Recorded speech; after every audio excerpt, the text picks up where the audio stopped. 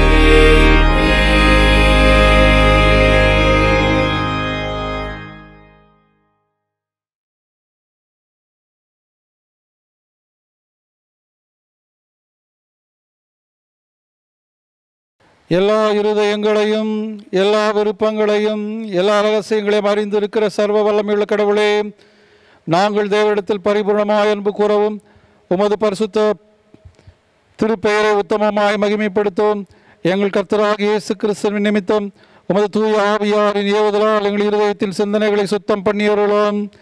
ஆமேன். நமது இரட்சகராகிய கிறிஸ்து திருவுளம் பற்றி சொல்லிய வார்த்தைகளாவன. நம்முடைய தேவனாகிய கர்த்தர் ஒருவரே கர்த்தர்.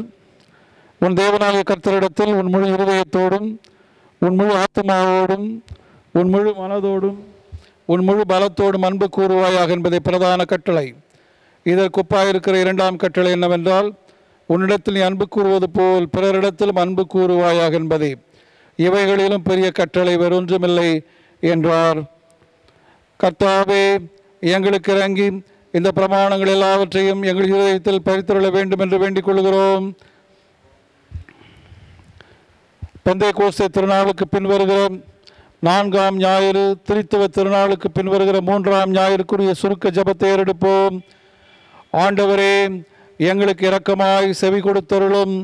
ஜெபம் பண்ணுகிறதற்கு பூரணமான விருப்பத்தை எங்களுக்கு தந்திருக்கிற நீர் சகல மோசங்களிலும் துன்பங்களிலும் நின்று உமது பலத்த ஒத்தாசையினாலே எங்களை காப்பாற்றி தேற்ற வேண்டும் என்று எங்கள் கர்த்தராகிய இயேசு கிறிஸ்துவின் மூலமாய் வேண்டிக் கொள்கிறோம். ஆமேன். திருமறை பாடங்கள் படிக்க கேட்போம். வாசிக்கும்படியாக தெரிந்து கொள்ளப்பட்ட முதலாம் வேத பாடம் ஏசாயா தீர்க்கதரிசியின் புஸ்தகம் 6ஆம் அதிகாரம் வசனங்கள் 1 முதல் 8 வரை.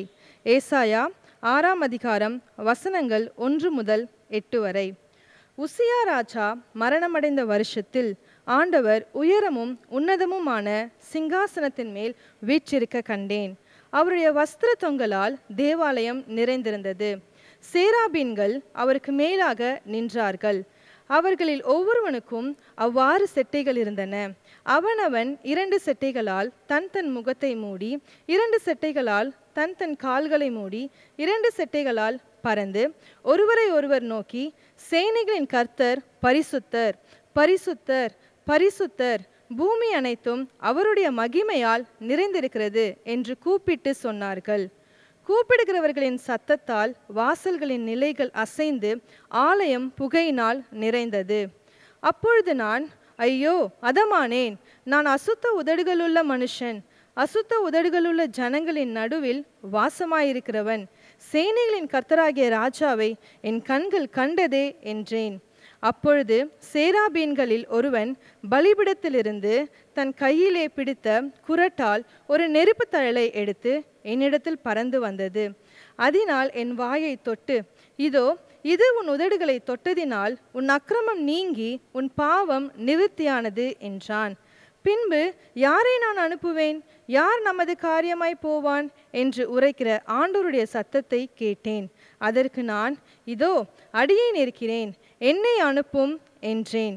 வாசிக்கும்படியாக தெரிந்து கொள்ளப்பட்ட முதலாம் வேத பாடம் வாசித்தாயிற்று. தேவனுக்கே மகிமை உண்டாவதாக. ஆமேன். இந்த நாளுக்கென்று தெரிந்து கொள்ளப்பட்ட 2ஆம் வேத பகுதி 2 தெசலோனிக்கேயர் 2ஆம் அதிகாரம் 13 முதல் 17 வசனங்கள் வரை. 2 தெசலோனிக்கேயர் 2ஆம் அதிகாரம் 13 முதல் 17 வசனம் வரை. கர்த்தருக்கு பிரியமான சகோதரரே, நீங்கள் ஆவினாலே பரிசுத்தமாக்கும்படுகிறதுனால் சத்தியத்தை விசுவாசிக்கிறதுனாலும் ரட்சிப்படையும்படிக்கு ஆதி முதல் தேவனை உங்களை தெரிந்து கொண்டபடியினால் நாங்கள் உங்களை குறித்து எப்பொழுதும் தேவனை ஸ்தோத்திரிக்க கடனாளிகளாய் இருக்கிறோம். நீங்கள் நம்முடைய கர்த்தராகிய இயேசு கிறிஸ்துவின் மகிமையை அடையும் பொருட்டாக எங்கள் சுவிசேஷத்தினாலே அந்த ரட்சிப்புக்கு அவர் உங்களை அழைத்தார். ஆகையால் சகோதரரே, நீங்கள் நிலை கொண்டு வார்த்தையினாலாவது நிருபத்தினாலாவது நாங்கள் உங்களுக்கு உபதேசித்த முறைமைகளை கைக்கொள்ளுங்கள். நம்முடைய கர்த்தராகிய இயேசு கிறிஸ்துவும் நம்மிடத்தில் அன்பு கூர்ந்து நித்திய ஆறுதலையும் நல் நம்பிக்கையும் கிருபையாய் நமக்கு கொடுக்கிறதுனால் நம்முடைய பிதாவாகிய தேவனும் உங்கள் இருதயத்தை தேற்றி எல்லா நல் வசனத்திலும் நற்கிரியையிலும் உங்களை ஸ்திரப்படுத்துவாராக. வாசிக்க வேண்டிய 2ஆம் வேத பகுதி வாசித்து முடிந்தாயிற்று. கிறிஸ்துவுக்கே மகிமை உண்டாவதாக. இந்த வழிபாட்டிற்கென்று தெரிந்து கொள்ளப்பட்ட நற்செய்தி பகுதி யோவான் எழுதின நற்செய்தி நூல் 4ஆம் அதிகாரம் வசனங்கள் 15 துவங்கி 26 வரை வாசிக்க கேட்போம். சமாரிய பெண் அவரை நோக்கி, ஐயா, அத்தண்ணீரை எனக்கு கொடும், அப்போது எனக்கு தாகமும் எடுக்காது, தண்ணீர் மொல்ல நான் இங்கு வர தேவையும் இருக்காது என்றார். இயேசு அவரிடம், நீ போய் உம் கணவரை இங்கே கூட்டிக் கொண்டு வாரும் என்று கூறினார். அப்பெண் அவரை பார்த்து, எனக்கு கணவர் இல்லையே என்றார். இயேசு அவரிடம், எனக்கு கணவர் இல்லை என நீர் சொல்வது சரியே. உமக்கு 5 கணவர்கள் இருந்தார்கள் என்றாலும் இப்போது உம்முடன் இருப்பவர் உம் கணவர் அல்ல. எனவே நீர் கூறியது உண்மையே என்றார். அப்பெண் அவரிடம், ஐயா, நீர் ஓர் இறைவாக்கினர் என கண்டு கொண்டேன். எங்கள் முன்னோர் இம்மலையில் வழிபட்டு வந்தனர். ஆனால் நீங்கள் எருசலேமில் தான் வழிபட வேண்டும் என்கிறீர்களே என்றார். இயேசு அவரிடம், அம்மா, என்னை நம்பும், காலம் வருகிறது, அப்போது நீங்கள் தந்தையை இம்மலையிலோ எருசலேமிலோ வழிபட மாட்டீர்கள். யாரை வழிபடுகிறீர்கள் என தெரியாமல் நீங்கள் வழிபடுகிறீர்கள். ஆனால் நாங்கள் தெரிந்து வழிபடுகிறோம். யூதரிடமிருந்தே மீட்பு வருகிறது. காலம் வருகிறது, ஏன் வந்தே விட்டது. அப்போது உண்மையாய் வழிபடுவோர் தந்தையை அவரது உண்மை இயல்புக்கேற்ப உள்ளத்தில் வழிபடுவர். தம்மை வழிபடுவோர் இத்தொகையோராய் இருக்கவே தந்தை விரும்புகிறார். கடவுள் உருவமற்றவர். அவரை வழிபடுவோர் அவரது உண்மை இயல்புக்கேற்ப உள்ளத்தில்தான் வழிபட வேண்டும் என்றார். அப்பெண் அவரிடம், கிறிஸ்து எனப்படும் மெசியா வருவார் என எனக்கு தெரியும். அவர் வரும்போது அனைத்தையும் எங்களுக்கு அறிவிப்பார் என்றார். இயேசு அவரிடம், உம்மோடு பேசும் நானே அவர் என்றார். வாசிக்க தெரிந்து கொள்ளப்பட்ட சுவிசேஷ பகுதி வாசித்து முடிந்தாயிற்று. கிறிஸ்துவே உமக்கே மகிமை உண்டாவதாக. ஆமீன். நாம் நம்முடைய விசுவாசத்தை நிசையா விசுவாச பிரமாணத்தின் மூலமாக அறிக்கை செய்வோம். வானத்தையும் பூமியையும் காணப்படுகிறதும் காணப்படாததுமான எல்லாவற்றையும் படைத்தவராயிருக்கிற சர்வ வல்லமையுள்ள பிதாவாகிய ஒரே தேவனை விசுவாசிக்கிறேன்.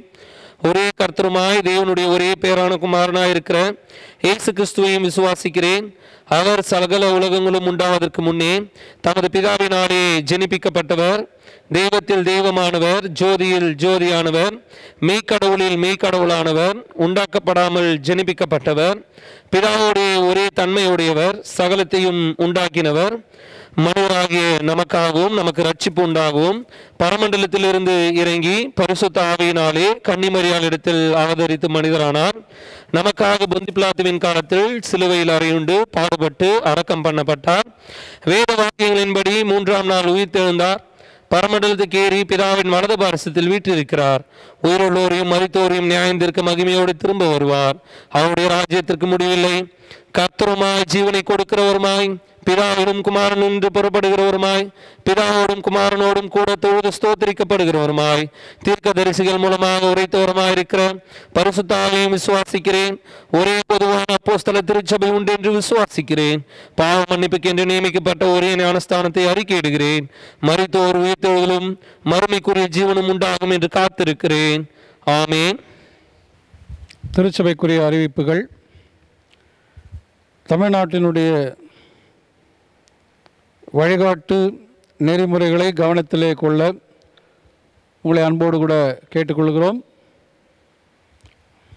வாய்ப்புகள் கிடைக்கிற போது தடுப்பூசி போட்டுக்கொள்ளும்படி உங்களை கேட்டுக்கொள்கிறோம். ஞாயிறு விவிலிய வகுப்பு, சண்டே பைபிள் கிளாஸ் நம்முடைய பிள்ளைகளுக்காக ஓய்வு நாள் பள்ளி ஆசிரியர்களால் ஒழுங்கு செய்யப்படுகிறது.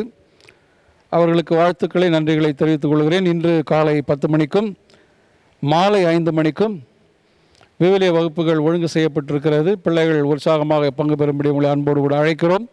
பெற்றோர் பிள்ளைகளை ஞாபகப்படுத்தி இந்த வகுப்பில் பங்கு பெற செய்யும்படி கேட்டுக்கொள்கிறோம்.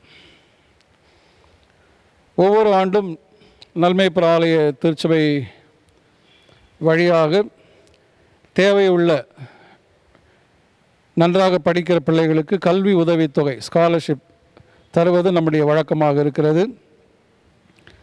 இந்த கல்விப்பணி இந்த ஆண்டும் சிறப்பாக செய்வதற்கு நீங்கள் ஜெபிக்கவும், உங்களுடைய சந்தா உரைகளிலே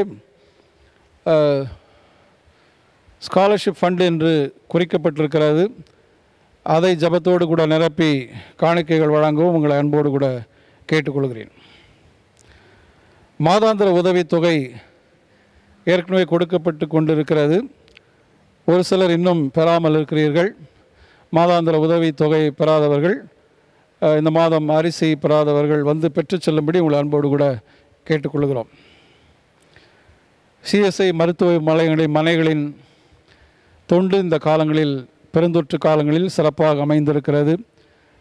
நமக்கு அருகே இருக்கிற கல்யாணி மருத்துவமனை மற்றும் ரோஹிணி மருத்துவமனை, நம்முடைய பேராயத்தில் இருக்கிற மற்ற மருத்துவமனைகள் அனைத்தும் சிறப்பாக செயல்பட்டு வருகிறது நாம் அறிந்திருக்கிறோம்.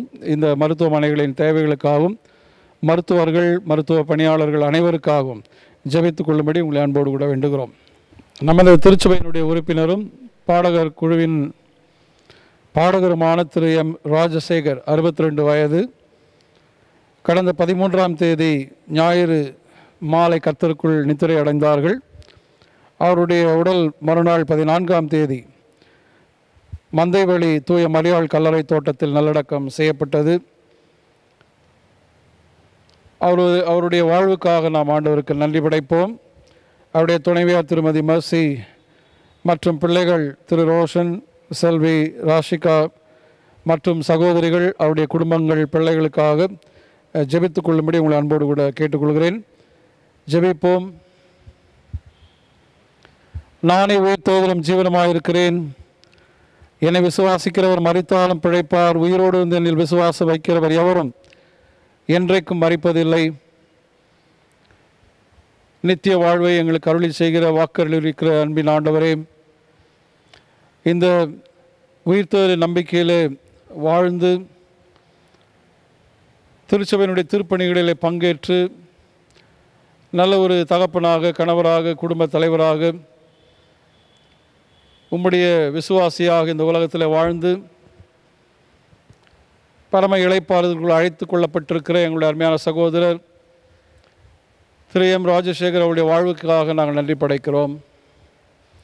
அவரை நீர் எங்களுக்கு தந்ததற்காகவும் அவர் மூலமாக நாங்கள் பெற்றுக்கொண்ட அன்பு, பாசம், ஆலோசனைகள், நன்மைகள் அனைத்துக்காக நன்றி படைக்கிறோம். தான் பெற்றுக்கொண்ட தாளந்துகளை, திறமைகளை உம்முடைய திருநாம மாட்சிமைக்காக அவர் பயன்படுத்தினதற்காக ஸ்தோத்திரம் செலுத்துகிறோம். இப்பொழுதும் அவர்கள் எங்களை விட்டு பிரிந்தாலும் உம்முடைய சமூகத்தில் இளைப்பாறுகிறார் என்று நாங்கள் நம்புகிறோம், விசுவாசிக்கிறோம். உம்முடைய வருகை நாளிலே பரிசுத்தவான்கள் கூட்டத்தில் அவரை காண்போம் என்கிற நல்ல நம்பிக்கையோடு அவருடைய ஆன்மாவை உம்முடைய கரங்களில் அர்ப்பணிக்கிறோம்.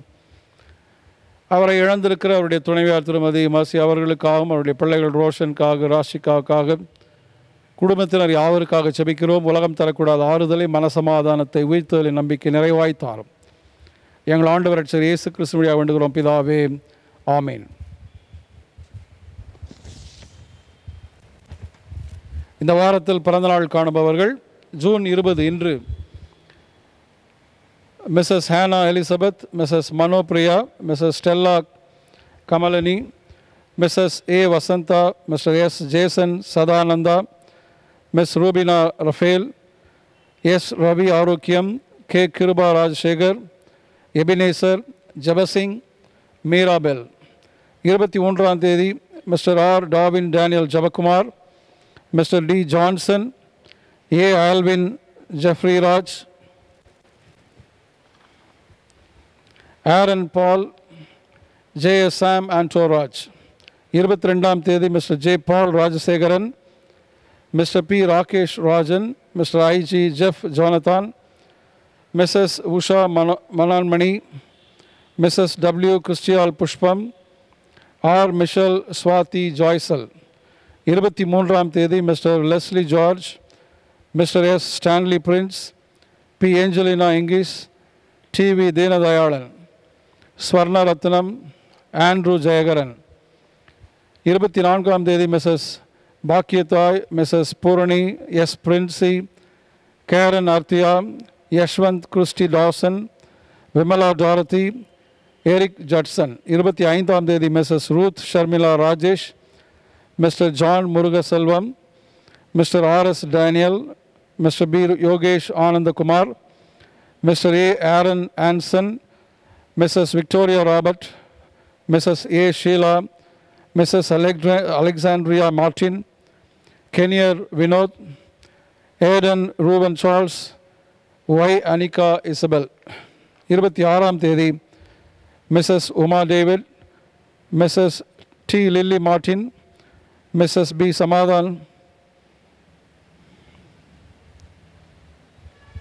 சமாதானம், M Daniel Steven, Matthew Solomon, G Christina ஜோதி.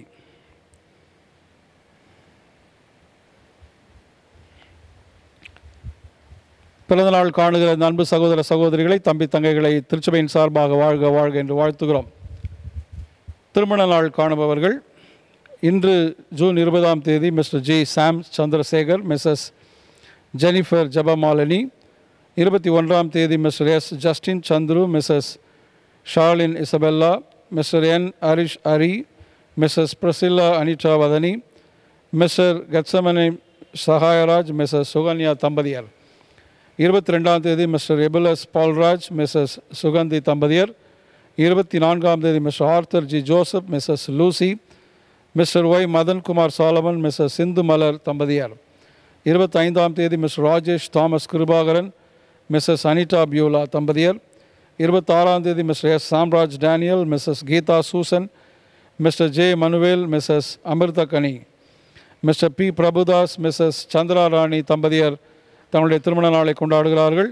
திருமண நாள் காணுகிற இந்த அன்பு சகோதரர்களை திருச்சபையின் சார்பாக வாழ்க வாழ்க என்று வாழ்த்துகிறோம். ஜெபிப்போம். அன்பின் நல்ல ஆண்டவரே, பிறந்த நாள் திருமண நாள் காணுகிற நமது பிள்ளைகளுக்காக நன்றி படைக்கிறோம். மற்றொரு ஆண்டை பரிசாக தந்திருக்கிறீர், நன்றி செலுத்துகிறோம். இந்த ஆண்டிலே நீர் எங்களோடு கூட பயணிப்பதற்காக ஸ்தோத்திரம். நீரே இல்லத்தின் தலைவராக இருந்து மகிழ்ச்சியை சமாதானத்தை தாரும். இவர்களின் உழைப்பை முயற்சிகளை வாய்க்கச் செய்ய வேண்டும் என்று ஜெபிக்கிறோம். நன்மையினாலும் கிருபையினாலும் முடிசூட்டி வழிநடத்துவீராக. இதைப் போல பல சிறப்பான நாட்களை தங்களுடைய வாழ்நாளில் கொண்டாடும்படி நல்ல ஆரோக்கியத்தை, சுகத்தை, பலத்தை நீடி ஆயுசு நாட்களில் அருளி செய்ய வேண்டும் என்று எங்கள் ஆண்டவர் இயேசு கிறிஸ்து வழியாக வேண்டுகிறோம் பிதாவே, ஆமீன்.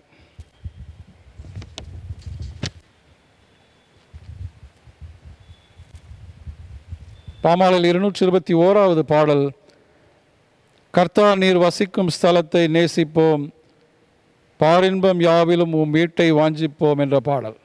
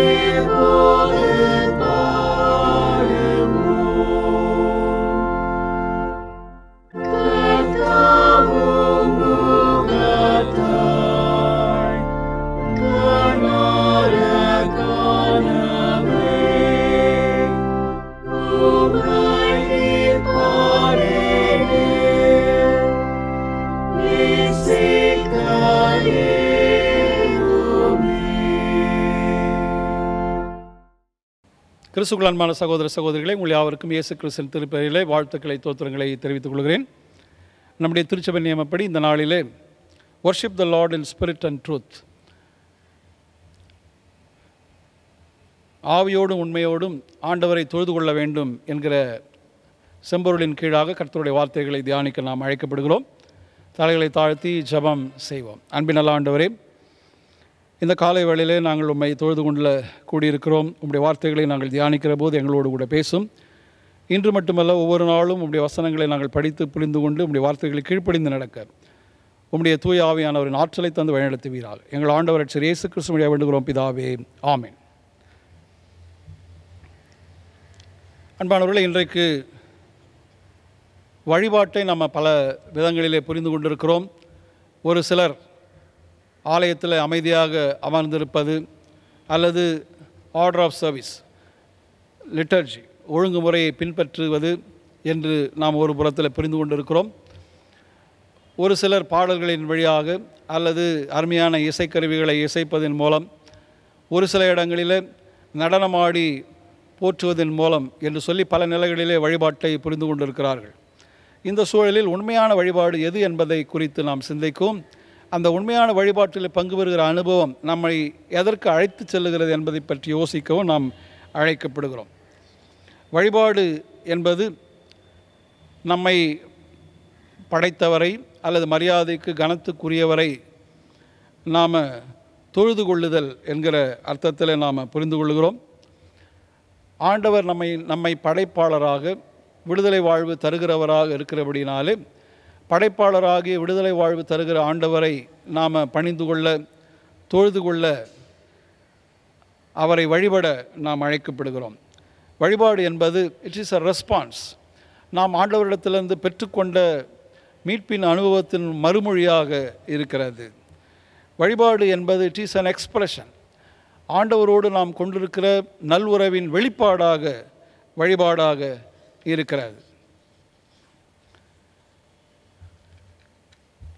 இன்றைக்கு வழிபாட்டை குறித்து நாம் புரிந்து கொள்வதற்கு நாம் படிக்க கேட்ட பகுதிகளிலிருந்து நாம் விரைவாக கர்த்தருடைய வார்த்தைகளை தியானம் செய்யலாம். முதலாவதாக ஏசாயா தீர்க்கதரிசியின் புத்தகம் 6ஆம் அதிகாரத்தை நாம் பார்ப்போம். 1ஆம் வசனம், உசியா அரசர் மறைந்த ஆண்டிலே. உசியா அரசர் மறைந்த ஆண்டை ஏசாயா இங்கே குறிப்பிடுவது ஒரு முக்கியமான ஒன்றாக இருக்கிறது. ஏனென்றால் உசியா அரசர் ஆண்டவருடைய பார்வையிலே நன்மை செய்கிறவராக, மக்களிடையே நன்மதிப்பை பெற்றவராக, இஸ்ரவேல் மக்களுக்கு பல வெற்றிகளை கொடர்ந்து சேர்த்தவராக, ஒரு சிறந்த அரசராக புரிந்து கொள்ளப்பட்டார். அதே நேரத்தில் அவர் செய்த தவறின் காரணமாக அவருடைய முடிவு பரிதாபமாக இருந்தது. அவர் தொழுநோயால் பாதிக்கப்பட்டவராக தனிமைப்படுத்தப்பட்ட வாழ்வை வாழ்ந்து மடிய வேண்டிய ஒரு கட்டாயத்திற்கு தள்ளப்பட்டிருந்தார். ஆகவே உசியா அரசர் ஒரு சிறந்த அரசராக வாழ்ந்து மடிந்தபோது, அல்லது உசியா என்கிற அரசர் ஒரு சிறந்த அரசராக மட்டுமல்ல, அவர் பரிதாபமாக இறக்க நேரிட்ட அந்த சமயத்திலே ஏசாயா தீர்க்கருக்கு ஒரு பெரிய கேள்வி எழும்புகிறது. ஆண்டவர் எங்கே இருக்கிறார்? இது போன்ற ஒரு சூழலில் அவர் மிகவும் வருத்தமடைந்தவராக அல்லது சோர்ந்து போனவராக இந்த கேள்வியை எழுப்புகிறார். அந்த கேள்விக்கு பதிலாக ஆண்டவருடைய காட்சி அமைகிறது. இந்த சூழலில் மிகவும் உயரமானதோர் அரியணையில் ஆண்டவர் அமர்ந்திருப்பதை நான் கண்டேன் என்கிறார். ஆண்டவரை தேட முற்படுகிற ஏசாயாவிற்கு ஆண்டவர் காட்சி தருகிறார். அவர் அரியாசனத்திலே அல்லது உயரமான அரியணையில் அமர்ந்திருக்கிறவராக காண்கிறார். அது மட்டுமல்ல, அவரை சுற்றி விண்ணகத்துக்குரிய சேராபின்கள், கேருபின்கள் போல ஸ்பிரிச்சுவல் பீயிங்ஸ், ஆவிக்குரிய ஏஞ்சலிக் கிரியேச்சர்ஸ் அவரோடு கூட இருக்கிற சூழலில் அவரை பற்றி புகழை பாடுகிற அதை கேட்கிறார். படைகளின் ஆண்டவர் தூயவர் தூயவர் என்று சொல்லி படைகளின் ஆண்டவர் தூய்மையானவர், பரிசுத்தமானவர், பரிசுத்தர் என்கிற அந்த சூழலுக்கு இடையே ஆண்டவரை சந்திக்கிறவராக ஏசாயா திருக்கன் இருக்கிறார். அப்படி சந்திக்கிற போது அவர் உடனே பயந்து போகிறார். நான் எப்படி உயிர் வாழ்வேன்? ஆண்டவரை நான் பார்த்து விட்டேனே என்று நினைக்கிறார். மோசஸ் கூட இப்படிப்பட்ட ஒரு அனுபவம் இருக்கிறது. யாத்ரா 33ஆம் அதிகாரம் 20ஆம் வசனத்திலே கடவுளை நாம் சந்திக்கிற போது, ஒருவேளை நேரடியாக சந்திக்கிற போதோ அல்லது காட்சியில் சந்திக்கிற போதோ, கடவுளை சந்திக்கிற போது தன்னிலை உணர்கிற அனுபவத்தை ஏசாயா பெற்றுக்கொள்கிறார். தான் ஆண்டவருடைய பார்வையிலே குறை உள்ளவர், பாவம் நிறைந்தவர், அல்லது தன்னுடைய வார்த்தைகள் பாவம் சொல்லுகிற வார்த்தைகளாக இருக்கிறது. அது மட்டுமல்ல, அவரோடு கூட இருக்கிற மக்கள் தூய்மையற்ற உதடுகள் கொண்ட மக்கள் நடுவில் அவர்களும் குற்றமுடையவர்களாக இருக்கிற ஒரு சூழலில் பார்க்கிறார். தானும் குற்றமுடையவர். He realizes his sin as well as the sin of his community. 5ஆம் வசனத்தில் நாம் பார்க்கிற போது பாவ அறிக்கை செய்கிறார். அல்லது ஆண்டவருடைய பாவ மன்னிப்பு தனக்கு தேவை என்றும் ஆண்டவரோடு கூட ஒப்புரவாக வேண்டும், நல்லுறவை பெற்றுக்கொள்ள வேண்டிய தேவையில் தாம் இருக்கிறதையும் அவர் உணர்கிறார். வழிபாடு என்பது ஆண்டவரை சந்திக்கிற அனுபவம். ஆண்டவரை சந்திக்கிற போது நாம் நம்முடைய நிலைமையை புரிந்து கொள்கிறோம். நாம் யார், நம்முடைய நிலைமை என்ன என்பதை புரிந்து கொள்கிறோம். நாம் அவருக்கு முன்பாக குறைவுள்ளவர்கள் என்பதை அறிந்து கொள்கிறோம். ஏசாயா தன்னை குறைவுள்ளவராக காண்கிறார். ஆண்டவருடைய உறவை அவர் எதிர்நோக்குகிறார். ஆண்டவர் உடனே அங்கே ஒரு சேருபையும் என்ன செய்கிறார் என்றால், ஒரு நெருப்பு பொறியை கொண்டு வந்து ஏசாயாவினுடைய உதடுகளை தொடுகிறார். உன்னுடைய குற்றப்பழி உன்னை விட்டு அகன்றது, உன் பாவம் மன்னிக்கப்பட்டது என்று உறுதி சொல்லுகிறார். தூய்மை ஆக்கப்படுகிற ஒரு அனுபவத்தை ஏசாயா தீர்க்கர் பெற்றுக்கொள்கிறார். தன் நிலை உணர்ந்த போது அவர் தூய்மை ஆக்கப்படுகிற அனுபவத்தை அவர் பெற்றுக்கொள்கிறார். உடனே 8ஆம் வசனத்தில் நாம் பார்க்கிறோம், ஆண்டவருடைய குரல் ஒலிக்கிறது. இந்த நிகழ்ச்சிக்கு, இந்த மாற்றத்துக்கு பின்னால் ஆண்டவருடைய குரல் ஒலிக்கிறது. யாரை நான் அனுப்புவேன், நமது பணிக்காக யார் போவார் என்கிற ஒரு கேள்வி எழும்புகிறது. அந்த சத்தத்தை இங்கே ஏசாயா தீர்க்கன் கேட்கிறார். கேட்ட உடனே பதில் சொல்கிறார், என்னை அனுப்புங்க, நான் இருக்கிறேன், அடியானை அனுப்புங்கள் என்று சொல்லி ஆண்டவரிடத்திலே பதில் சொல்லுகிறதை நாம் பார்க்கிறோம். உண்மையான வழிபாடு இப்படிப்பட்ட ஒரு உள்ளான மாற்றத்திற்கு நம்மை இட்டு செல்லுகிறது. ஏசாயா பரிசுத்தமாகிய கடவுளை சந்திக்கிற போது தன்னிலை உணர்ந்து, தன்னுடைய பாவ நிலையை உணர்ந்து, பாவ மன்னிப்பை பெற்றவராக, ஆண்டவரோடு கூட ஒப்புரவாகிறவராக, தூய்மை பெறுகிற அனுபவத்தை பெறுகிறவராக மட்டுமல்ல, ஆண்டவருடைய குரலை கேட்டு அவருடைய பணிக்காக தன்னை அர்ப்பணிக்கிறவராக இங்கே நாம் பார்க்கிறோம். உண்மையான வழிபாட்டில் பங்கு பெறுகிற போதெல்லாம் இந்த அனுபவம் நமக்கு கிடைக்கிறது அல்லது கிடைக்க வேண்டும். ஏசாயா தீர்க்கனை போல அனுபவம் ஆண்டவரை சந்திக்கிற போது நாம் நம்முடைய இயலாமையை, நம்முடைய குறைவுகளை உணர்ந்தவர்களாக ஆண்டவருடைய சமூகத்தில் நம்மை அர்ப்பணிக்க வேண்டியவர்களாக இருக்கிறோம். ஒருவேளை நாம் ஆண்டவரிடத்தில் தூய்மை பெறுகிற அனுபவத்தை பெற்றுக்கொள்கிற போது ஆண்டவருடைய குரல் நமக்கு கேட்கும், யாரை அனுப்புவேன். ஆண்டவருடைய பணிக்காக நாம் செல்ல ஆண்டவர் நம்மை அழைக்கிறார். Mission is the impact of ஜென்வைன் worship. உண்மையான வழிபாட்டில் பங்கு பெறுகிற ஒவ்வொருவரும் கடவுளால் அனுப்பப்படுகிற, கடவுளுடைய அழைப்பை பெற்றுக்கொள்கிற அனுபவத்தை பெற்றுக்கொள்கிறார்கள். இங்கே ஏசாயா அந்த அழைப்பை ஏற்று தன்னை அர்ப்பணிக்கிறவராக, அது மட்டுமல்ல, சொன்னாலும் கேட்காத மந்தமான காதுகள் உடைய அல்லது மனம் திரும்பாத ஒரு சமுதாயத்துக்குள்ளாக அனுப்பப்பட்டாலும் அந்த பணியை செய்வதற்கு தன்னை அர்ப்பணிக்கிறவராக அவர் இருக்கிறார். அந்த ஆண்டவருடைய பணிக்கு தன்னை அர்ப்பணிக்கிற அனுபவத்தை இங்கே ஏசாயாவினுடைய வாழ்விலே நாம் காண்கிறோம். கிறிஸ்துக்குள் அன்பானவர்களே, வழிபாட்டிலே நாம் பங்கு பெறுகிற போது ஆண்டவரை சந்திக்க வேண்டும், நம்மை உணர வேண்டும், ஆண்டவரோடு கூட ஒப்புரவாகி நல்வுறவை பெற்றுக்கொள்ள வேண்டும். அப்படிப்பட்ட அனுபவத்துக்குள்ளாக, உள்ளான மாற்றத்துக்குள்ளாக நாம் கடந்து செல்லுகிற போது நிச்சயமாக ஆண்டவருடைய குரலை கேட்டு ஆண்டவருடைய பணியை செய்வதற்கு நாம் அழைக்கப்படுவோம். நாமும் அதற்கு அர்ப்பணிக்க நம்மை அழைக்கப்படுகிறோம். அப்போ வழிபாடு என்பது ஆண்டவரை போற்றுவது, பாடுவது, கொண்டாடுவது மட்டுமல்ல, ஆண்டவருடைய பணிக்கு உண்டான அழைப்பை ஏற்றுக்கொண்டு அதற்கு நம்மை அர்ப்பணிக்க அது நம்மை தூண்டுகிறது. அதை நாம் புரிந்து கொள்ள அழைக்கப்படுகிறோம். 2வது பாடம், 2 தெசலோனிக்கேயர் 2ஆம் அதிகாரத்தில் பவுல் அப்போஸ்தலன் தெசலோனிக்கே பட்டணத்தில் இருக்கிற மக்களுக்கு எழுதுகிற கடிதத்தில் இறை மக்கள் வாழுகிற சூழலில் உற்சாகமான வார்த்தைகளை அவர் தருகிறார். இங்கே தெசலோனிக்கே திருச்சபையார் பலவிதமான பாடுகள், இடர்பாடுகள் மத்தியில் வாழ வேண்டிய ஒரு கட்டாயத்தில் தள்ளப்பட்டிருக்கிறார்கள். அது போதாது என்று சொல்லி தவறான போதனைகளை தருகிற ஆசிரியர்களும் அவர்களிடையே இருந்து குழப்பத்தை உண்டு பண்ணி அதனாலே அவர்களுக்கு மேலும் மன உளைச்சலுக்குள்ளாக மாறியிருக்கிறார்கள். அப்படிப்பட்ட ஒரு சூழலில் தான் பவுல் அப்போஸ்தலனுடைய கடிதம், அவருடைய வார்த்தைகள் தெசலோனிக்கே திருச்சபை மக்களை அழைக்கிறது. Balls teaching on practical Christian living. மக்கள் எப்படி உண்மையான வாழ்க்கையை வாழ வேண்டும் என்பதை அவர் சொல்லித் தருகிறார். A life of holiness and good works. தூய வாழ்வு வாழ வேண்டும், நன்மை செய்து வாழ வேண்டும் என்று சொல்லி பவுல் அப்போஸ்தலன் அவர்களுக்கு ஒரு அறைகூவல் தருகிறார். ஏனென்றால், நீங்கள் தூய ஆவியானவராலே தூய்மையாக்கப்பட்டு நீங்கள் உண்மையை நம்பி மீட்பு அடையும்படி கடவுள் உங்களை முதலாக தெரிந்து கொண்டிருக்கிறார். அதற்காக தான் அழைத்திருக்கிறார். நீங்கள் மீட்பு பெற்றுக்கொள்ளவும் நற்செய்தியை ஏற்றுக்கொள்ளவும் ஆண்டவர் உங்களை அழைத்திருக்கிறார். இந்த நற்செய்தியிலே உண்மையிலே நீங்கள் நிலைத்திருங்கள், இந்த விசுவாசத்திலே நீங்கள் நிலைத்திருங்கள், நிலையாயிருங்கள் என்று சொல்லுகிறார். அது மட்டுமல்ல, 17ஆம் வசனம், உங்கள் உள்ளங்களுக்கு ஊக்கமளித்து நல்லதையே சொல்லவும் செய்யவும் உங்களை உறுதிப்படுத்துவார்களாக. மூவரு கடவுள் அல்லது தந்தையாம் கடவுள், குமாரனாம் கடவுள், அவர் உங்களை அழைக்கிறார். அவர் உங்களை உற்சாகப்படுத்தி ஊக்கமூட்டி நல்லதையே சொல்லவும் நல்லதையே செய்யவும் உங்களை உறுதிப்படுத்துவாராக. ஆண்டவர் இங்கே தொழுகை பற்றி அவர் நேரடியாக நமக்கு சொல்லப்படவில்லை.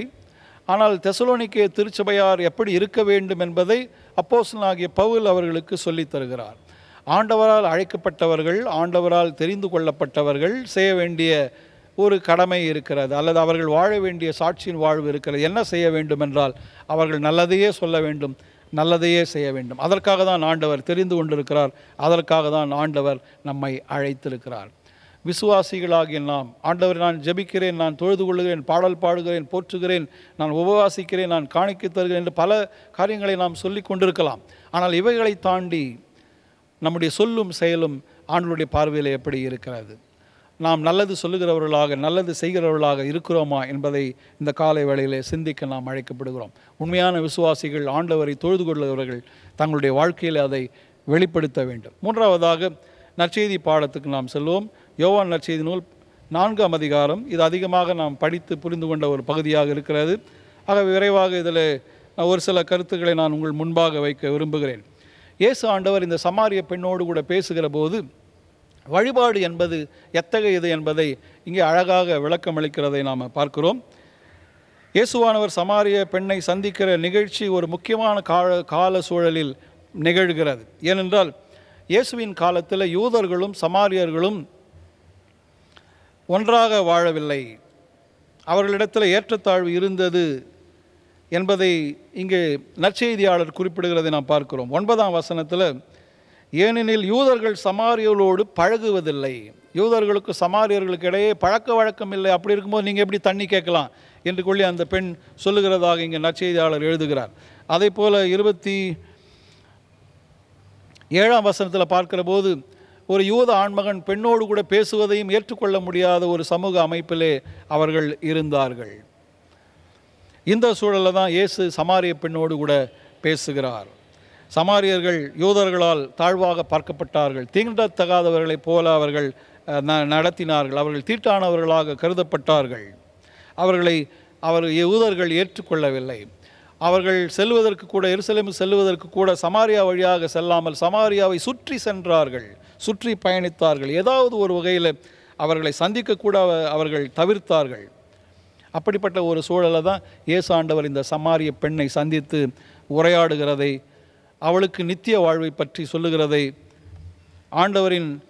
ஆண்டவர் ஆவியானவராய் இருக்கிறார் என்பதை சொல்லித் தருகிறதை நாம் பார்க்கிறோம். சமூக ஏற்றத்தாழ்வு, ஜெண்டர் டிஸ்கிரிமினேஷன், ஆண் பெண் ஏற்றத்தாழ்வு இருக்கிற ஒரு சமுதாயத்தில் ஆண்டவர் இந்த பெண்மணியை சந்தித்து பேசுகிறார். அப்படி பேசுகிற போது ஆண்டவர் என்ன பண்ணுறாருன்னா, அந்த பெண்கிட்ட வந்து, நீ போய் உன்னுடைய கணவரை அழைத்து கொண்டு வா என்று சொல்கிறார். அந்த பெண், எனக்கு கணவர் இல்லை என்று சொல்கிறார். உடனே, உனக்கு 5 கணவர்கள் இருந்தார்கள், இப்பொழுது கூட நீ கணவரோடு இருக்கிறவரும் கணவர் இல்லை என்று ஆண்டவர் அதற்கு பதில் சொல்லுகிறார். இந்த கேள்வியும் பதிலும், இந்த உரையாடல் விசுவாசிகளாகிய நமக்கும் அல்லது பல பிரசங்கமார்களுக்கும் ஒரு சந்தேகத்தை எழுப்பியிருக்கிறது. ஏனென்றால் இந்த சமாரிய பெண் ஒரு நல்ல பெண் இல்லையோ, ஒழுக்கத்தில் கொஞ்சம் சீர்குலைந்தவளோ, ஒரு விலை மாது போன்றவளோ என்கிற கேள்வி எழுப்புகிற, அப்படி தான் பல பேர் நாம் புரிந்து கொண்டிருக்கிறோம். ஆனால் நாம் இதை கூர்ந்து கவனிக்கிற போது இந்த பெண்ணை பற்றி தவறான குறிப்புகள் எதுவும் நற்செய்தியாளர் எழுதவில்லை. அல்லது இயேசு ஆண்டவர் இந்த பெண்ணோடு கூட பேசுகிற போதும் இவளுடைய வாழ்க்கை பாவம் நிறைந்தது என்று சொல்லவில்லை. வேறொரு இடத்துல பெண்ணோடு பேசும்போது, இனி பாவம் செய்யாதே என்று இயேசு அந்த பெண்ணுக்கு அறிவுறுத்துகிறதை நாம் பார்க்கிறோம்.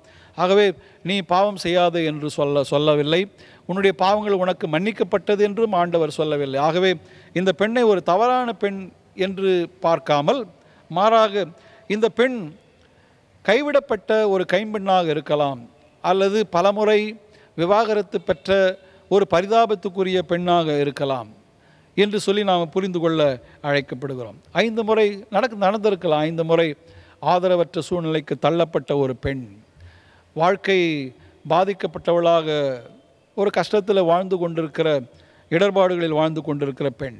இப்பொழுதும் அவள் சார்ந்திருக்கிறவர் கணவர் இல்லை என்று சொல்வதை நாம் ஒருவேளை லேவியராமத்தில் சொல்லுகிற திருமண உறவின் அடிப்படையில் நாம் புரிந்து கொள்கலாம்.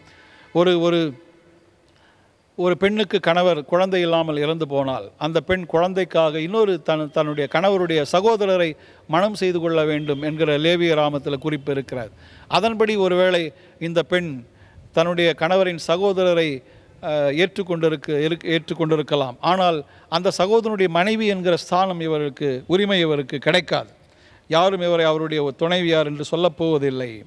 ஆகவே இப்பொழுது இருக்கிறவரும் கணவர் இல்லை. ஆகவே இந்த பெண் யாரும் இல்லாத ஒரு ஆதரவற்ற நிலையில் இருக்கிற ஒரு பெண்ணாக இருக்கிறார். இந்த பெண்ணிடத்தில் இதை பற்றி ஆண்டவர் சொன்ன உடனே அந்த பெண் சொல்கிறார், நீங்கள் ஒரு பெரிய தீர்க்கதரிசி என்று நான் பார்க்கிறேன். ஏனென்றால் நீங்கள் என்னுடைய வாழ்க்கையின் சூழலை எனக்கு படம் பிடித்து காண்பிக்கிறவராக இருக்கிறீர்கள் என்று சொன்ன உடனே நீர் தீர்க்கதரிசி என்று பார்க்கிறேன் என்ற உடனே அந்த பெண் இன்னொன்று சொல்கிறார். அதுதான் நமக்கு ஆச்சரியமாக இருக்கிறது. நீங்கள் எருசலேமில் வழிபட வேண்டும் என்று சொல்லுகிறீர்கள், எங்களுடைய முன்னோர்கள் இந்த கெர்சிம் மலையிலே வழிபட்டு கொண்டிருந்தார்கள் என்று ஒரு கேள்வி எழுப்பார். இதை படித்த உடனே நாம் என்ன நினைக்கிறோம், இந்த பெண்ணை சப்ஜெக்ட் மாற்றி சொல்கிறா பொழுது வேறு ஒரு இதுக்கு திசை திருப்புகிறாள் என்று நாம் புரிந்து கொள்ளாமல் இது ஒரு உண்மையான கேள்வியாக புரிந்து கொள்ள அழைக்கப்படுகிறோம். இது ஒரு பெரிய பல ஆண்டுகள் பதில் சொல்ல முடியாத ஒரு கேள்வியாக இருக்கிறது. Where is the proper place of worship? நாங்கள் எங்கே தொழுது கொள்ள வேண்டும்? கெர்சிம் மலையில் தொழுது கொள்ளமா, எருசலேமில் தான் தொழுது கொள்ள வேண்டுமா என்பது ஒரு பெரிய கேள்வியாக இருக்கிறது. ஏனென்றால் இந்த கேள்வி ஒரு பெரிய சமூக வேறுபாட்டை காண்பிக்கிற கேள்வியாக இருக்கிறது. சமாரியர்கள் கெர்சிம் மலையிலேயே தொழுது கொள்ளலாம் என்று நினைக்கிறார்கள், அல்லது எருசலேமில் இருக்கிற யூதர்கள் எருசலேமில் தான் வர வேண்டும் என்று அழைக்கிறார்கள். இது ஒரு பெரிய சமூக வேறுபாட்டை முன்னிறுத்துகிற ஒரு கேள்வியாக இருக்கிறது. சமாரியர்கள் ஆண்டவரை யெகோவாவை தங்களுடைய இரட்சகராக மீட்பராக ஏற்றுக்கொண்டிருந்தார்கள். ஆனால் அவர்களுடைய ஆகமங்கள் யூதர்களுடைய ஆகமங்களைப் போல இல்லாமல் இருந்தது. இது அரமேய மொழியில் அவர்கள் பின்பற்றினார்கள். யூதர்கள் ஏற்றுக்கொண்டிருந்த தீர்க்க தரிசன புத்தகங்கள், சங்கீத புத்தகங்கள் எல்லாம் அவர்களிடத்தில் இல்லை. 5 ஆகமங்கள் மட்டும்தான் அவர்களிடத்தில் இருந்தது. கிறிஸ்துவுக்கு முன்னால் 400 ஆண்டுகளுக்கு முன்பாக கெர்சிம் மலையில் அவர்கள் ஒரு ஆலயத்தை கட்டுகிறார்கள். ஆனால் பின்னால் வருகிற சமூக பிரச்சனைகளினாலே 128 அல்லது 129ஆம் வருடத்தில் அந்த கெர்சிம் மலையில் கட்டப்பட்ட தேவாலயத்தை யூதர்கள் அழித்து விடுகிறார்கள், உடைத்து விடுகிறார்கள். ஆகவே இது ஒரு பெரிய பிரச்சனையின் சமூக வேறுபாட்டினுடைய கேள்வியாக இருக்கிற நாங்கள் எங்கே தான் ஆண்டவரை தொழுது கொள்வது? அப்பொழுது ஆண்டவராக இயேசு கிறிஸ்து இந்த பெண்ணுக்கு பதில் சொல்லுகிறார், ஆண்டவரை எங்கும் தொழுது கொள்ளும் காலம் வரும், அது இப்பொழுதே வந்திருக்கிறது. உண்மையாய் வழிபடுகிறவர்கள் கடவுளை உண்மையின் இயல்புக்கேற்ப உள்ளத்திலே வழிபடுவார்கள். ஆண்டவரை உண்மையோடு ஆவியோடு தொழுது கொள்ளுகிற ஒரு சூழல் வந்திருக்கிற ஆண்டவர் ஆவியானவராக இருக்கிறார். அவரை நாம் ஆவியோடு உண்மையோடு தொழுது கொள்ள வேண்டும். அவர் குறிப்பிட்ட இடத்திலே மட்டுமல்ல, கடவுள் எங்கும் நிறைந்திருக்கிறார். அவரை நம்ம உள்ளான அன்போடு கூட எங்கும் தேடலாம், எங்கும் சந்திக்கலாம், எங்கும் அவரை வழிபடலாம் என்கிற பதிலை ஆண்டவர் இங்கே இந்த பெண்ணுக்கு தருகிறதை நாம் பார்க்கிறோம். அப்பொழுது வழிபடுகிற தலம் முக்கியமானதாக இல்லை. இன்றைக்கு நாம் வழிபாட்டு தலங்களை அப்படி சிறப்பானதாகவோ ஆக்கி கொண்டிருக்கிறோம், அல்லது சிலர் அரங்கங்களை வழிபாட்டு தலங்களாக சிறப்பாக அலங்காரம் செய்து மாற்றி கொண்டிருக்கிற ஒரு சூழலிலும் நாம் பார்க்கிறோம். இன்றைக்கு வழிபாட்டு சூழல் ஒரு பெரிய ஷோ போல அல்லது ஒரு பெரிய விழா போல அமைக்கப்பட்டு நடத்தப்படுகிறது. ஆனால் ஆண்டவருடைய பார்வையிலே உண்மையான வழிபாடு என்பது இடம் சார்ந்தது அல்ல, அது இருதயம் சார்ந்தது, மனம் சார்ந்தது, உள்ளம் சார்ந்தது. அது உள்ளான ஆன்மாவோடு கூட தொழுது கொள்ளுகிற ஒரு அனுபவமாய் இருக்கிறது. அப்படிப்பட்ட அனுபவம் ஒரு பெரிய மாற்றத்தை கொண்டு வரும். ஆண்டவரை தீர்க்கதரிசி என்று கண்ட இந்த பெண் உடனடியாக தன்னுடைய ஊருக்கு செல்லுகிறாள். ஆண்டவரை சந்தித்த அனுபவத்தை அவர்களோடு கூட பகிர்ந்து கொள்ளுகிறார். அதனால் சமாரியர்களும் ஆண்டவரை சந்திக்கிற அனுபவத்தை பெற்றுக்கொள்ளுகிறார்கள். இதனால தான் பின்னால் பார்த்தீங்களா, ஆண்டவருக்கு சமாரியாவின் மேல் ஒரு ஒரு ஒரு ஒரு ஒரு ஒரு தாக்கம் அங்கே ஏற்படுகிறது. அப்போஸ்தலர் நடவடிக்கைகள் 1ஆம் அதிகாரம் 8ஆம் வசனத்தை நான் உங்களுக்கு நினைவுபடுத்துகிறேன். உயிர்த்தெழுந்த ஆண்டவர் பரமேறுகிற போது தன்னுடைய சீடர்களுக்கு கட்டளை கொடுக்கிறார். அந்த கட்டளை ஒரு முக்கியமான திருப்பணி கட்டளையாக இருக்கிறது. அந்த திருப்பணி கட்டளையை நான் உங்களுக்கு ஞாபகப்படுத்துகிறேன். அப்போஸ்தலர் நடவடிக்கைகள் 1ஆம் அதிகாரம் 8ஆம் வசனம், தூய ஆவி உங்களிடம் வரும்போது நீங்கள் கடவுளது வல்லமையை பெற்று எருசலேமிலும் யூதேயா சமாரியா முழுவதிலும் உலகின் கடைசி எல்லை வரைக்கும் எனக்கு சாட்சிகளாக இருப்பீர்கள். உலகின் கடைசி வரைக்கும் எனக்கு சாட்சிகளாக இருப்பீர்கள், எல்லை வரைக்கும் என்பதோடு மட்டுமல்ல, அதில் யூதேயா சமாரியாவை ஆண்டவர் குறிப்பிடுகிறதை நான் பார்க்கிறோம். ஒருவேளை சமூக வேறுபாடுகள் நிறைந்த இந்த யூதேயாவிலும் சமாரியாவிலும் கூட நீங்கள் எனக்கு சாட்சிகளாக இருப்பீர்கள் என்கிற ஒரு ஒரு ஒரு கட்டளை அவர்களுக்கு வாக்கு ஆண்டவர் தருகிறதை நாம் பார்க்கிறோம். ஆண்டவரை சந்திக்கிற அனுபவம், ஆண்டவரை தொழுது கொள்ளுகிற அனுபவம் உள்ளான மாற்றத்திற்கு நம்மை இட்டு செல்லுகிறது. சமுதாய மாறுபாடுகளை, வேறுபாடுகளை அல்லது ஹியூமன் மேட் பேரியர்ஸ், நாமவே உண்டாக்கி கொண்ட தடுப்பு சுவர்களை தாண்டி செல்ல, அவைகளை தாண்டி பயணிக்க நமக்கு துணை செய்கிறது. ஆவியாகிய கடவுளை நாம் சந்திக்கிற அனுபவம், அவரை தொழுது கொள்ளுகிற அனுபவம், ஒரு மேலான மனித நேய வாழ்வுக்கு நம்மை அழைத்து செல்லுகிறது. அப்படிப்பட்ட ஒரு வாழ்வை வாழ நாம் அழைக்கப்படுகிறோம். உண்மையான வழிபாடு என்பது தூய ஆவியாகிய கடவுளை சந்திக்கிற அனுபவமாக இருக்கிறது. இந்த சந்திக்கிற அனுபவம் நம்முடைய வாழ்க்கையில் ஒரு பெரிய மாற்றத்தை கொண்டு வருகிறது. ஆண்டவரை நாம் சந்திக்கிற போது ஆண்டவருடைய பணி செய்ய நம்மை அர்ப்பணிக்கிறோம். ஆண்டவருடைய பணி என்பது மற்ற மக்களுக்கு, தேவையுள்ள மக்களுக்கு செய்கிற பணியாக இருக்கிறது. நல்லதை சொல்லவும் நல்லதை செய்யவும் நாம் அழைக்கப்படுகிறோம்.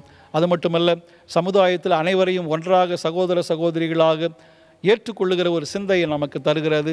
இதில் சமூக வேறுபாடுகள், பாலின வேறுபாடுகள், இவைகளை பொருளாதார ஏற்றத்தாழ்வுகள், இவைகள் எல்லாவற்றையும் தாண்டி மனு குடும்பம் ஆண்டவருடைய பார்வையில் ஒரு குடும்பமாக அல்லது ஆண்டவருடைய படைப்பின் அனுபவமாக எல்லாரையும் ஏற்றுக்கொள்ளுகிற ஒரு அனுபவமாக நம்மை அழைத்து செல்கிறது.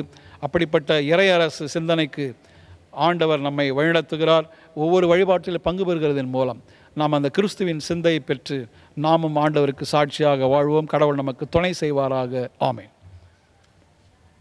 மனுஷர் உங்கள் நற்கிரைகளை கண்டு பரலோகத்தில் இருக்கிற உங்கள் பிதாவை மகிமைப்படுத்தும்படி உங்கள் வெளிச்சம் அவர்கள் முன்பாக பிரகாசிக்க கடவுது. மனுஷர் உங்களுக்கு எவைகளை செய்ய விரும்புகிறீர்களோ அவைகளை நீங்களும் அவர்களுக்கு செய்யுங்கள். இதுவே நியாயப்பிரமாணமும் தீர்க்க தரிசனமுமாம்.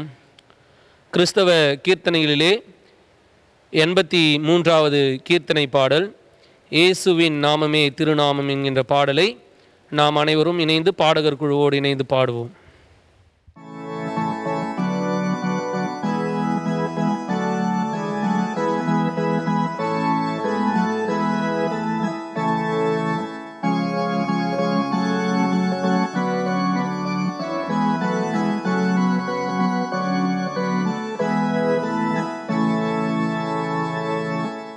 இயேசுவின் நாமமே திருநாமம், முழு இருதயத்தால் தொழுவோம் நாமம். இயேசுவின் நாமமே திருநாமம், முழு இருதயத்தால் தொழுவோம் நாமம். ஆசிரியர் இல்லையே, விசுவாசித்த பேர்களுக்கு குறையில்லையே. காசினியில்லையே, விசுவாசித்த பேர்களுக்கு குறையில்லையே. இத்தரையில் மெத்தவதி சயநாமம், அதை நித்தமும் தொழுபவர்க்கு ஜெயநாமம். இத்தரையில் மெத்தவதி சயநாமம், அதை நித்தமும் தொழுபவர்க்கு ஜெயநாமம். உத்தம மகிமை பிரசித்த நாமம், இது சத்திய விதேயமான முத்த நாமம். உத்தம மகிமை பிரசித்த நாமம், இது சத்திய விதேயமான முத்த நாமம். விண்ணவரும் பண்ணுடன் கொண்டாடும் நாமம், நம்மை அன்பிடும் பயந்தோடும் தேவநாமம். விண்ணவரும் பண்ணுடன் கொண்டாடும் நாமம், நம்மை அன்பிடும் பயந்தோடும் தேவநாமம். பச்சமுள்ள ரட்சை செய்யும் உபகாரி, பெரும் பாவப்பிணிகள் நீக்கும் பரிகாரி. பச்சமுள்ள ரட்சை செய்யும் உபகாரி, பெரும் பாவப்பிணிகள் நீக்கும் பரிகாரி. இயேசுவின் நாமமே திருநாமம், முழு இருதயத்தால் தொழுவோம் நாமம். இயேசுவின் நாமமே திருநாமம், முழு இருதயத்தால் தொழுவோம் நாமம்.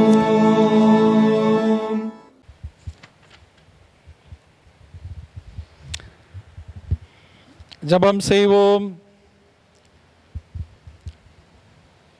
எல்லா மனிதருக்காகவும் ஜெபங்களை விண்ணப்பங்களையும் செய்து தோத்திரங்களை செலுத்த வேண்டும் என்று உமது தூய அப்போஸ்தலரை கொண்டு கற்பித்தருளின சர்வ வல்லமையும் நித்திய ஜீவனமுள்ள கடவுளே, மகத்துவம் பொருந்திய கடவுளுடைய சந்நிதியில் நாங்கள் படைத்திருக்கிற காணிக்கைகளையும் நாங்கள் செய்கிற ஜெபங்களையும் கிருபையாய் கேட்டுள்ள வேண்டும் என்று மனத்தாழ்மையாய் வேண்டிக் கொள்கிறோம். அன்பின் நல்ல ஆண்டவரே, உலக சமாதானத்திற்காக நாங்கள் உம்முடைய சமூகத்தில் வேண்டுதல் செய்கிறோம். உலக நாடுகளிடையே அமைதி நிலவவும், போர்களின்றி அனைத்து நாடுகளும் நல்லுறவிலே வளரவும் கிருபை செய்ய வேண்டும் என்று ஜெபிக்கிறோம். ஆட்சியாளர்களுக்கு உம்முடைய கிருபையை நீர் தந்துள்ள வேண்டும் என்று வேண்டுதல் செய்கிறோம். இந்த கொரோனா வைரஸ் பெருந்தொற்று மேலும் பரவாதபடிக்கு கர்த்தர் இரக்கம் பாராட்டுவீராக.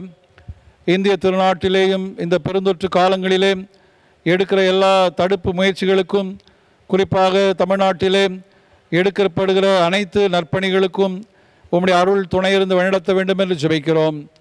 எங்களுடைய நாட்டினுடைய ஜனாதிபதிக்காக, பிரதமருக்காக, ஒவ்வொரு மாநிலத்தினுடைய முதல்வர்களுக்காக, தமிழக முதல்வருக்காக, அனைத்து அதிகாரிகளுக்காக, அமைச்சர்களுக்காக நாங்கள் உம்முடைய சமூகத்தில் வேண்டுதல் செய்கிறோம். அரசு துறையில் பணியாற்றுகிற எல்லாருக்காகவும், சுகாதாரத்துறையில் உள்ளவர்களுக்காகவும், மருத்துவத்துறையிலும், நீதித்துறையிலும், காவல்துறையில் உள்ளவர்களுக்காகவும் ஜெபிக்கிறோம். ஒவ்வொருவரும் தங்களுடைய பணிகளை உண்மையும் உத்தமாய் நிறைவேற்றுவதற்கு உம்முடைய அருளை நிறைவாய் தந்திரள வேண்டும் என்று ஜெபிக்கிறோம். திருச்சபைக்காக நாங்கள் நன்றி படைக்கிறோம். திருச்சபையினுடைய தலைவர்களை நம்முடைய திருக்கரத்தில் வைத்து வேண்டுதல் செய்கிறோம். தென்னிந்திய திருச்சபைக்காக, தென்னிந்திய திருச்சபையுடைய பிரதம பேராயர், சினாட் அலுவலர்களுக்காக, சென்னை பேராயத்துக்காக, சென்னை பேராயர் அவர்களுக்காக, பேராயர் அலுவலர்களுக்காக, அனைத்து ஆயர்களுக்காக, ஓய்வு பெற்ற ஆயர்களுக்காக, நற்செய்தி பணியாளர்கள், மிஷனரிகளுக்காக, அனைத்து கிராம சபையினுடைய ஊழியர்களுக்காக, லே பிரீச்சர்ஸ் அருளுரைஞர்கள் அனைவருக்காக, ஆலய பணியாளர்கள், ஆலயத்தில் பணியாற்றுகிற மற்றெல்லா தன்னார்வ தொண்டார்கள் ஒவ்வொருவருக்காக நாங்கள் உமக்கு நன்றி படைக்கிறோம். எல்லாரும் தங்களுடைய பணிகளை உம்முடைய திருப்பெயர் மாட்சிமைக்கேற்ப சிறப்பாக செய்துள்ள கர்த்தர் கிருபை செய்ய வேண்டும் என்று ஜெபிக்கிறோம். அன்பின் நல்ல ஆண்டவரே, இப்போது நல்மேய்ப்பர் ஆலய திருச்சபை குடும்பத்துக்காக ஸ்தோத்திரம் செலுத்துகிறோம். வயதான பெற்றோர்களை நீர் இரக்கமாய் கண்ணோக்கியருளும். சுகவீனமாக பலவீனமாக இருப்பவர்களுக்கு நீர் கொடுத்து வருகிற சுகத்துக்காக, பலத்துக்காக நன்றி. இப்பொழுதும் இல்லங்களிலேயும் மருத்துவமனைகளிலேயும் சிகிச்சை பெறுகிற ஒவ்வொருவருக்கும் அருளை நிறைவாய் தந்திரள வேண்டும் என்று ஜெபிக்கிறோம். எங்களை விட்டு கலந்து பரம அழைப்பை பெற்றுக்கொண்ட அனைத்து ஆத்துமாக்களுக்காக நன்றி படைக்கிறோம். அவர்களை பிரிந்திருக்கிற குடும்பத்தாருக்கு ஆண்டவர் ஆறுதலை, சமாதானத்தை தந்திரளுவீராக. அனைத்து தம்பதிகளுக்காக நன்றி. தனியாக இருந்து குடும்பம் நடத்துகிறவர்களுக்கு நீரே இல்லத்தின் தலைவராக இருந்து வழிநடத்தும். இந்த மாதத்தில் எங்களுடைய உழைப்பை, வருமானங்களை ஆசீர்வதிக்க வேண்டும் என்று ஜெபிக்கிறோம். எங்களுடைய பிள்ளைகளுக்காக உம்முடைய சபை நன்றி படைக்கிறோம். திருமணமான பிள்ளைகளுக்காக ஸ்தோத்திரம். ஏற்ற காலத்தில் நீர் அவளுக்கு பிள்ளை செல்வங்களை தந்துள்ள வேண்டும் என்று ஜெபிக்கிறோம். திருமணத்துக்காக, வேலை வாய்ப்புக்காக காத்திருப்பவர்களுக்காக வேண்டுதல் செய்கிறோம். நன்மைகளை தருவீராக. கருவுற்றிருக்கிற சகோதரிகளுக்காக விண்ணப்பம் செய்கிறோம். அவர்களுக்கு பாதுகாப்பையும் குழந்தைக்கு வளர்ச்சியும் ஏற்ற காலத்தில் சுகப்பிரசவத்தையும் கட்டளையிடுவீராக. எங்களுடைய வாலிப பிள்ளைகளுக்கு நல்ல எதிர்காலங்களை கட்டளையிடும். கல்லூரிகளிலேயும் பள்ளிகளிலேயும் படிக்கிற ஒவ்வொரு பிள்ளைக்கும் உம்முடைய அருள் கரம் துணையிருந்து வழிநடத்த வேண்டும் என்று ஜெபிக்கிறோம். விசேஷமாக பிள்ளைகள் இந்த ஆன்லைனில் படிக்கிறதுனால உற்சாகமாக ஆண்டவரை பொருள் உணர்ந்து படிக்கவும், தங்களுடைய எதிர்காலத்தை குறித்து அக்கறையோடு இருக்கவும் கர்த்தர் உதவி செய்ய வேண்டும் என்று ஜெபிக்கிறோம். அன்பின் ஆண்டவரை, குழந்தைகளுக்கு நீர் போதுமானவராயிருப்பீராக. எங்களை சுற்றி இருக்கிற மக்களுக்காக ஜெபிக்கிறோம். தேவையில் உள்ளவர்களுக்காகவும், ஏழை எளிய மக்களுக்காகவும், ஆண்டவரே வறுமையில் உழல்பவர்களுக்காக, வீடு இழந்தவர்களுக்காக, உறவுகளை இழந்தவர்களுக்காக ஜெபிக்கிறோம். திருச்சபை விசுவாசிகளாக நாங்கள் ஜெபிப்பது மட்டுமல்ல, உதவி செய்கிறவர்களாகவும் இருக்க நீர் எங்களுக்கு அருள் தாரும். இப்பொழுது நாங்கள் செய்கிற இந்த ஏழைகளுக்கான பொருளாதார உதவிகள் போதுமானதாக இருக்கவும், அனைவருக்கும் கிடைக்கும் கர்த்தர் கிருபை செய்ய வேண்டும் என்று ஜெபிக்கிறோம். அன்பின் நல்ல ஆண்டவரே, இந்த வேளையிலேயும் எங்களை தாழ்த்தி உம்முடைய திருக்கரத்தில் அர்ப்பணிக்கிறோம். நாங்கள் மாயமாலமான பக்தியோடு அன்றி உண்மையாக ஆவியோடு கூட ஆண்டவர் உம்முடைய நற்செய்தியை ஏற்றுக்கொண்டவர்களாக, உம்முடைய அருளை புரிந்து கொண்டவர்களாக, உணர்ந்து கொண்டவர்களாக நாங்கள் உம்மை தொழுது கொள்ளவும், உம்முடைய தொழுகையில் பங்கெடுப்பதன் மூலமாக உம்முடைய அழைப்பை ஏற்றுக்கொண்டு இந்த சமுதாயத்தில் உம்முடைய திருப்பணி செய்வதற்கு எங்களை தாழ்த்தி அர்ப்பணிக்கும் கிருபை செய்ய வேண்டும் என்று ஜெபிக்கிறோம். ஒவ்வொரு வழிபாட்டிலையும் நாங்கள் பங்கு பெறுகிற பொழுது உம்முடைய தூய ஆவியானவரின் அருளை நிறைவாய் பெற்று உலகத்துக்கு சென்று உமக்கு சாட்சி பகரவும், ஆண்டவரை நீர் செய்த பணிகளை நாங்களும் செய்வதற்கு எங்களை தாழ்த்தி அர்ப்பணிக்க உம்முடைய திரு சமூகத்தில் வேண்டுதல் செய்கிறோம். அன்பில் ஆண்டவரே, உம்முடைய வழிபாட்டில் நாங்கள் பங்கு பெறுகிற போது எங்களுடைய ஆராதனையை ஏற்றுக்கொண்டு நம்முடைய நிறைவான தூய ஆவியான அருளை தந்து வழிநடத்த வேண்டும் என்று ஜெபிக்கிறோம். இந்த வழிபாட்டிலே பங்கு பெற்றிருக்கிற ஒவ்வொருவரையும் பேர் பேராக தனித்தனியாக ஆசீர்வதிப்பீராக. அன்பின் ஆண்டவர், நாங்கள் கேட்டவைகளையும் கேட்க மறந்த அனைத்து நன்மைகளையும் நீர் எங்களுக்கு அருளி செய்வதற்காக ஸ்தோத்திரம் செலுத்துகிறோம். குறிப்பாக எங்களுக்கு அருகாமையில் இருக்கிற கல்யாணி மருத்துவமனைக்காக, ரெய்னி மருத்துவமனைக்காக, மற்ற அரசு துறை மருத்துவமனைகளுக்காக ஜெபிக்கிறோம். மருத்துவர்களுக்காக, அதில் பணியாற்றுகிற நர்சஸ், மற்றெல்லா மருத்துவ பணியாளர்கள், அதிகாரிகள் அனைவருக்காக ஜெபிக்கிறோம். இந்த குணமாக்கும் ஊழியத்தை செய்கிற அவர்களை நீர் மென்மேலும் ஆசீர்வதித்து அவர்கள் மூலமாக பல நன்மைகளை பெற்றுக்கொள்ள பயன்படுத்துவீராக. எங்கள் ஆண்டவர் இரட்சகர் இயேசு கிறிஸ்துவின் வழியாக வேண்டுகிறோம் பிதாவே, ஆமேன்.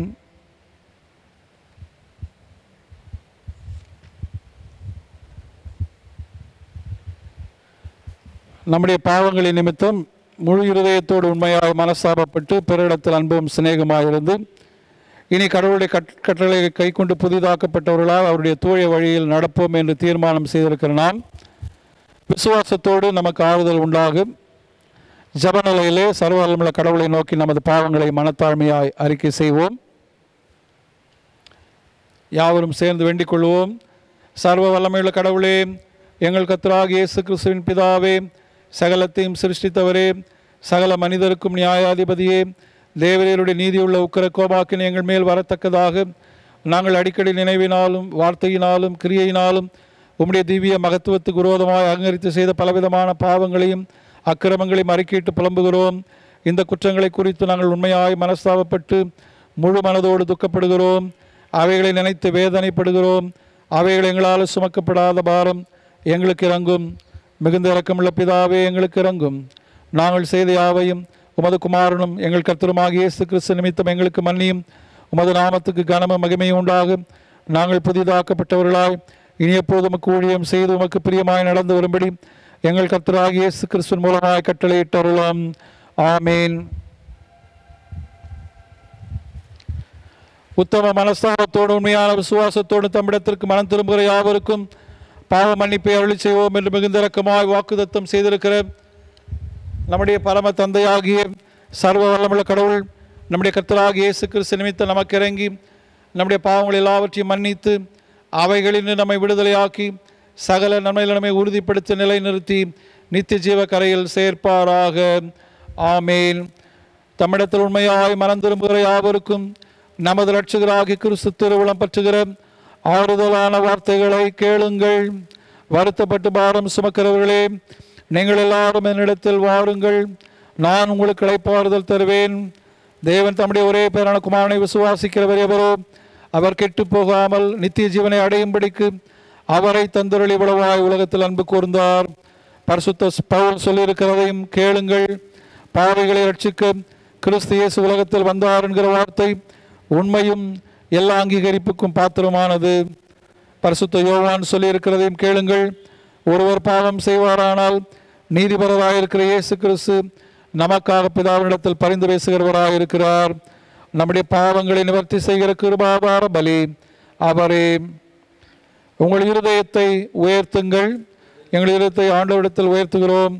நம்முடைய கர்த்தராகிய கடவுளுக்கு ஸ்தோத்திரம் செலுத்த கடவோம். அப்படி செய்வது தகுதியும் நீதியுமாக இருக்கிறது. கர்த்தாவே, பரிசுத்த பிதாவே, சர்வ வல்லமுள்ள நித்திய கடவுளே, நாங்கள் எக்காலத்திலும் எவ்விடத்தில் உமக்கு ஸ்தோத்திரம் செலுத்துகிறது தகுதியும் நீதியும் எங்களுக்கு விசேஷித்த கடமையுமாக இருக்கிறது. ஆதலால் தூதரோடும் பிரதான தூதரோடும் பரமசபை அனைத்தோடும் நாங்களும் உமது மகிமையுள்ள நாமத்தை புகழ்ந்து மேன்மைப்படுத்தி சேனைகளின் கடவுளாகிய தேவனே, நீர் பரிசுத்தர் பரிசுத்தர் பரிசுத்தர், வானமும் பூமியும் உமது மகிமையால் நிறைந்தன, உன்னதமானவராகிய தேவருக்கே மகிமை உண்டாவதாக என்று இடைவிடாமல் உம்மை ஸ்தோத்திரிக்கிறோம். ஆமேன். கர்த்தருடைய ஜபத்தை ஏறெடுப்போம். பரமண்டலங்களில் இருக்கிற எங்கள் பிதாவே, உம்முடைய நாமம் பரிசுப்படுவதாக, உம்முடைய ராஜ்யம் வருவதாக, உம்முடைய சித்த பரமண்டலத்தில் செய்யப்படுகிறது போல பூமியிலேயும் செய்யப்படுவதாக. அன்றன்றுள்ள அப்பத்தை எங்களுக்கு என்று தாரும். எங்களுக்கு விரோதமாய் குற்றம் செய்வதற்கு நாங்கள் மன்னிக்கிறது போல எங்கள் குற்றங்களை மன்னியும். எங்களை சோதனைக்குள் பிரவேசிக்க பண்ணாமல் தீமென்று எங்களை ரட்சித்துக் கொள்ளும். ராஜ்யமும் வல்லமையும் மகிமையும் என்றென்றைக்கு உம்முடையவைகளே. ஆமேன். நாம் யாவரும் எழுந்திருந்து திரியேக கடவுளை போற்றுவோம்.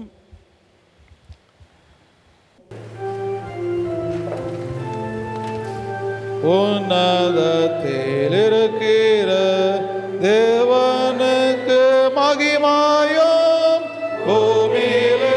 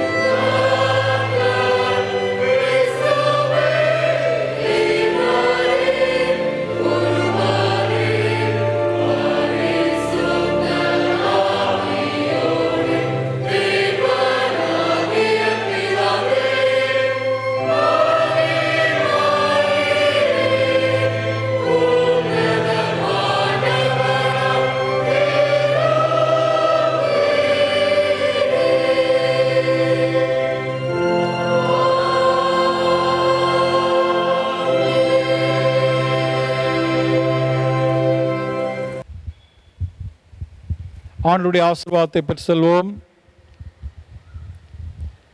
எல்லா புத்திக்கும் மேலான கடவுளை சமாதானம் உங்களோடு இருந்து நீங்கள் கடவுளை மறுடைய குமாரனாக என்னுடைய நாதர் இயேசு கிறிஸ்தை பற்றி அறிவியலும் அன்பில் நிலைத்திருக்கும்படி உங்கள் இருதயத்தையும் சிந்தையும் காக்க கடவது பிதா குமாரன் பரிசுத்த ஆவியும் ஆகிய சர்வ வல்லமை பொருந்தின கடவுளுடைய ஆசீர்வாதம் எப்பொழுதும் உங்களுக்குள்ளே இருந்து உங்களோடைய நிலைத்திருக்க கடவது.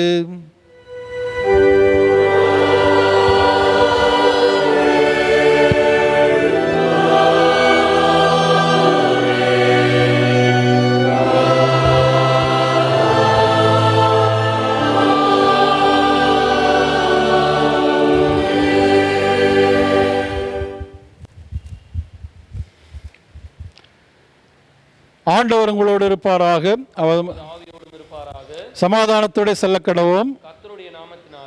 ஆமீன். எல்லாருக்கும் தோத்திரம்.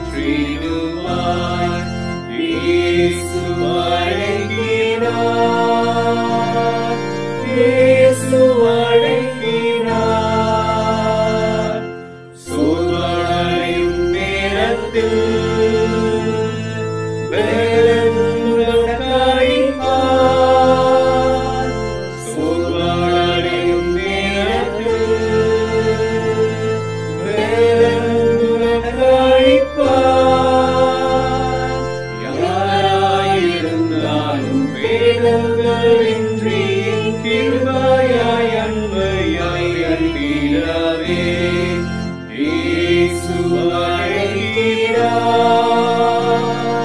இயேசு அழைக்கிறார். சகல வியாதியையும்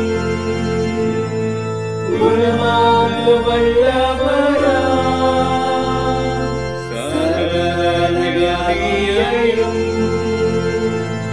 குணமாக்க வல்லவராம்.